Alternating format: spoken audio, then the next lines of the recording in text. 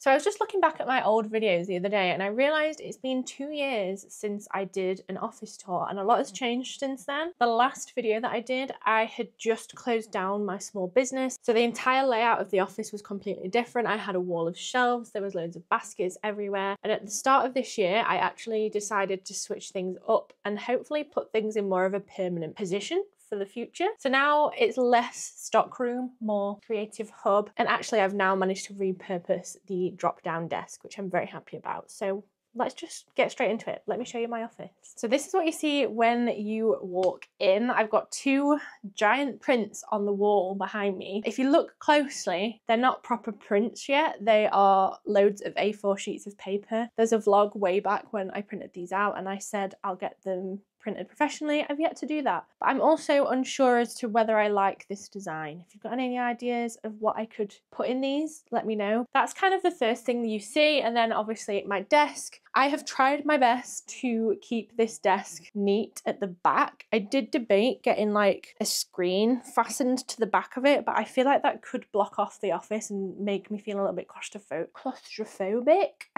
But we've done some cable management, it's all tucked up under there and I feel like that's the neatest I can possibly get it. Then of course I have this chair which I'm obsessed with. It's from made.com and it was pretty spenny. It is slightly too big for this room in this layout, but I'm not about to get a new chair just for the sake of it, so it's fine, it's comfy, it does the job. Got a little stool from B&M in front of it, so when I'm fed up of sitting at my desk I can just stick my feet up and have my laptop on here. On this chair is actually a cushion that I made along with just like an orange IKEA one, a crocheted blanket, and also a blanket that I purchased for definitely way too much money. And then on the wall next to the chair is my 100,000 subscriber plaque. This is in the same position as it was previously. It's like bolted onto the wall because I am very precious about this and I'm scared of it falling off. And then behind the chair is my vision board. I do this yearly, really enjoy this process, and on there I'll put the things that I'm like aspiring to do. So like new car, decorate the hallway, travel more, go camping, all that kind of thing is on the vision board. And I try and make it nice to look at because if it was ugly, I just wouldn't like that in my space. Then of course I've got these arches and the like circle that I painted. Initially this was behind my desk, like my desk faced this wall, but I since realized I prefer having a free space in front of me because I like my legs out and I like fidget. And then I've put my Be Fearless neon up above. I'll turn it on quickly, but it does make the camera strobe, which is very annoying.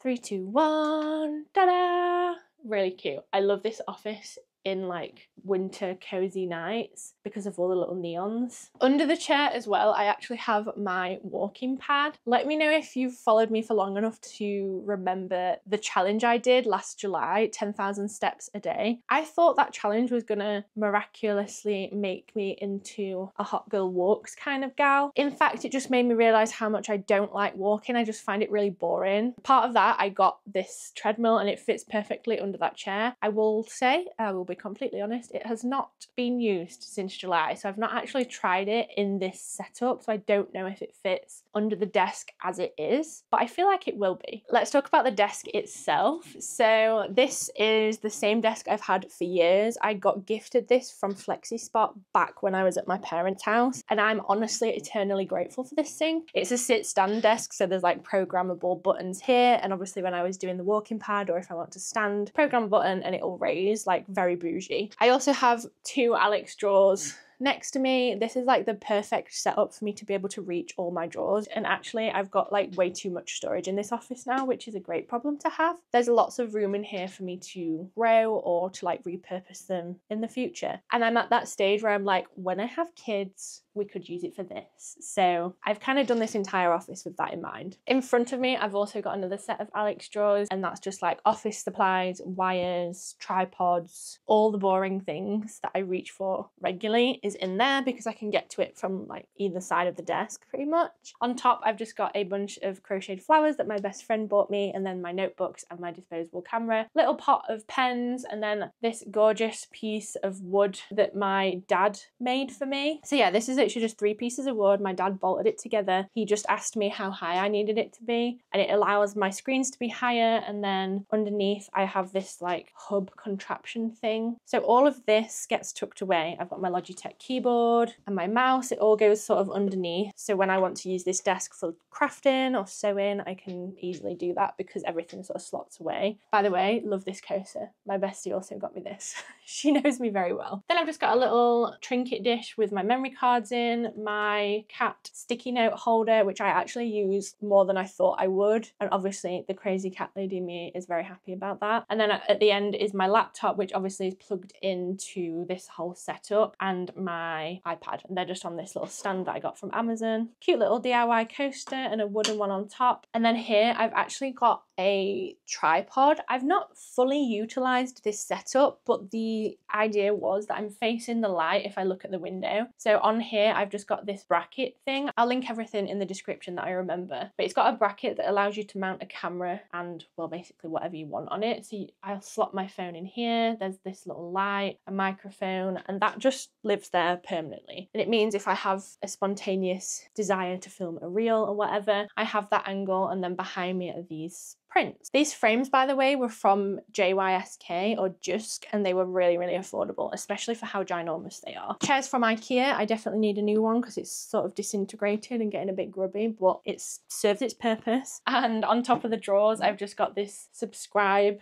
like plastic sign, my neon flamingo that I'm obsessed with, some dried flowers in a cute little vase, and then my old mic. I do still use this mic occasionally, and obviously it looks nice, so we've got that. And of course, another cat themed little ornament because the cat lady in me has to have multiple cat related things in here. Oh, and like down here next to the tripod is this like box that's got an extension lead in it, and it just covers up all the messy wires, and then the wires themselves that go up to the cable management and the desk are all encased in this like plastic sleeve thing. Then we've got this side of the office, which is where basically the shelves ended up from the previous video. I've now got a sewing machine on this desk. So this desk me and my dad DIY'd. It's basically, I feel like this is called a piano hinge or something. He bought that from B&Q. This wood is literally the same wood as the shelves. He just cut off the bracket things, bit of chain and hooks, and there we go. I came up with the idea, Dad put it together, we made a great team, and this has ended up being the perfect height for my sewing machine. So on here, like underneath, I've got a big cupboard. In here is random things, like again, I've got too much storage in here, which is not a bad issue to have. So there's like a box full of boxes, for example, and then there's a box with my laptop case in, my filming lights, empty baskets, window screens, like literally random things in here. And as you can see, it's not very full, but that is what I like to see. We had a big clear out, to be fair, when we did this, so that probably also helped. Underneath the desk as well, there's space for these grey boxes, and they've got sewing supplies in. So whilst I'm stood here at the desk, which as you can see is the perfect height, we've got various boxes. One of them's got patterns, one of them's got tools, and the other one's got fabric. No doubt this will expand into the cupboard underneath. And then of course the beautiful shelves, which I love having on display. I don't love clutter, but when it's arranged nicely, in my opinion, I feel like it works. I've got this YouTube light that I bought from Etsy. I've got some jelly cats, my Instags, all my creative books. Like, it's literally me on a bookshelf. If you want to know my personality, look at this bookshelf and you get a pretty good idea. And then obviously underneath is the machine. At the back of it, I've got my current sewing project, which is a jumpsuit. I'm very excited to get that finished. And then over here, I've got a Groovy Chick storage bag, tins of clips and pins, Buzz Lightyear, and the most adorable sew-in labels that a lovely girl gifted to me. I will leave her linked in the description if you're a fellow sew-in / creating garment kind of person.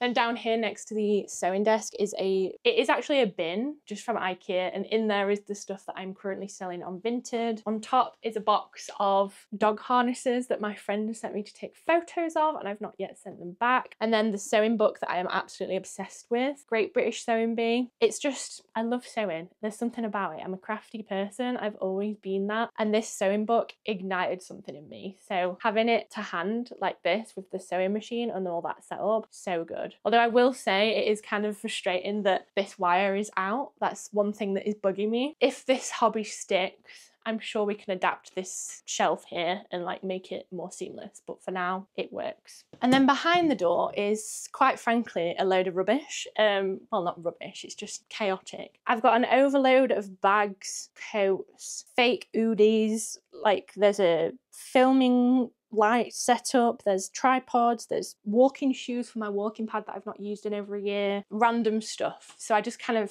don't look in this corner. I feel like it's always going to be like this in some capacity. But though on the back of the door I have a mini ironing board for my sewing projects, and this thing is so good because it means I don't have to get the full-on giant one out. So having a baby one is incredible. And then on the other side of the door we've got these shelves. Now, we decided to put this here, and originally I was a bit worried it was going to make the room feel quite small when you walk into it, but I don't think it does, and there is always the option of me painting the sides. I don't really want to get rid of the wood grain, but I am debating like staining it lighter in some way, like you can whitewash, is that a thing? Because this wood over the years has gradually got quite dark and I don't like how orange it is. So anyway, I'm going on a tangent. So on here are extra boxes from when I did have my small business. Some of them have got like old packaging supplies in that I don't really know what to do with. And then the top two I think are empty, and then just a few more extra knick-knacky. We've got a bit of a Disney shrine going on,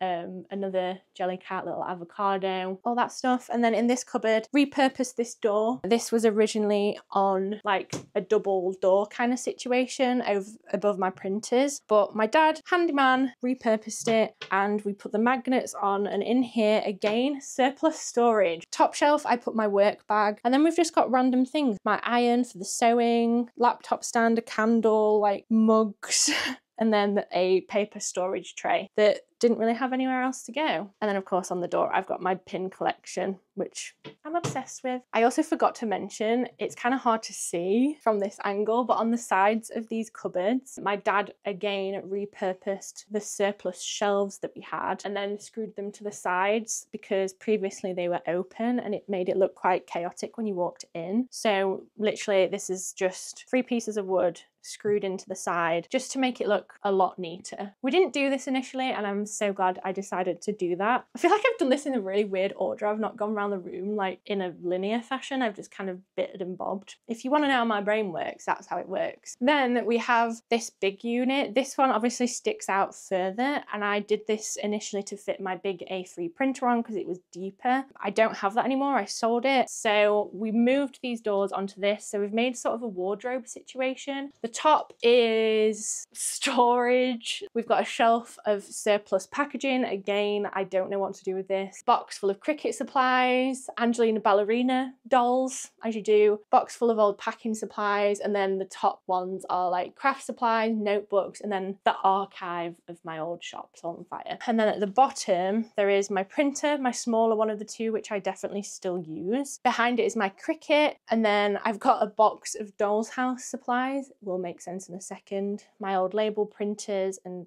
a packet of paper. As you can see, we've got chaos going on, but as long as it's behind the doors, I'm happy. I don't have to look at it all the time. And then on the very bottom, another reason we repurposed this shelf the way we did is a doll's house. A bit of a story behind this. I have said since being young that I've always wanted a doll's house, and growing up I never got one. We probably couldn't afford it, didn't have the space for it, etc, etc. But last Christmas, my mum saw this for sale in like a second-hand shop and she bought it as a bit of a joke, but it's actually made my life because I've always wanted a doll's house. So the long-term goal with this is to like redo it and paint it and renovate it. It's so cute, very random when you open an office door and see a doll's house, but I am here for it. And then just next to that, kind of ruins the cute vibes, is a bit of a charging situation. So there's wires galore. No matter how many times I organize this, it gets chaotic, so I didn't even bother for this video. I've got my old MacBook because I'm convinced my new one is going to break at all times, so I need a backup plan. Memory cards, batteries, all that kind of thing. I just love the randomness of having a doll's house in an office. One day this is going to be repurposed for my children and I'm thrilled about it, okay? In these drawers, I don't know why I'm sat in front of them. Top one is cricket supplies, cutting mat, crafting things, you know, pretty much the same as it was before. We literally just moved it to the other side of the room. Next one down, tech things. So like the bag for my lights, the bag for my microphone, wires, boring video related things. And then the bottom one, I'm actually not sure. Oh, tripods, again, wires, microphone things, all the things that you don't want to see all the time. So that's all hidden in there and I'm very happy about it. Oh, and down here, when I first renovated this office, there was a rogue plug socket that was ugly looking and the wire going to it was black. I found this on Amazon. It's literally just like stuck to the wall with sticky pads and it opens up and there's a plug underneath it, and then I just put trunk in along the wall, which again is stuck with sticky pads. And I mean, it's a bit of an eyesore, but it's less of an eyesore than just like a black wire. So little thing, but it made me very happy. I guess that's it for the office tour. I am obsessed with how this space feels, even more so on an evening when it's super cozy and all the lights are on. I especially love the sewing desk, which I didn't think I would ever say. I'm basically an 80-year-old woman, crochet, sewing, crafting, I'm here for it. And I'm so glad we were able to like repurpose what I already had. Literally the only thing I bought were these photo frames. So good. Let me know what your favorite part of the office is, or if you've got any ideas for how I can zhuzh it up, or even how on earth I even begin trying to paint these things. Thank you so much for watching this video all the way to the end. I really do appreciate you so, so much, and I'll see you next week for another one. Bye.